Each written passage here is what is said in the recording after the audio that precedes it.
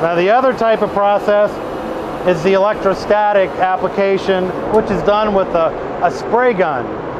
This is a standard GEMA electrostatic spray system. And basically, this works instead of with a fluidization from air, this uses a vibration. So the powder gets vibrated in that, on that table there, and it basically fluidizes the powder in the same way that the fluidized bed does. Then the powder is pumped, because it's now behaving like a liquid. It's pumped through a hose to the spray gun. The spray gun has an electric current, runs to the very tip and creates what's called a corona field.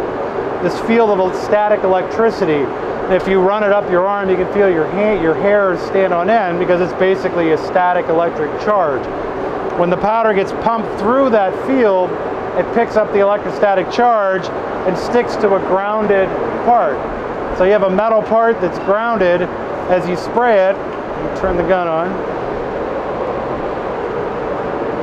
As you spray the part, the powder sticks to it with the electrostatic charge. Now when it goes into the oven, each particle of powder melts, the particle next to it melts, they flow together and cross-link, forming the final coating. When it's removed from the oven and cools down, you have your finished product. As I mentioned to you before, I can just wipe that powder right off until it goes into the oven and the heat supply.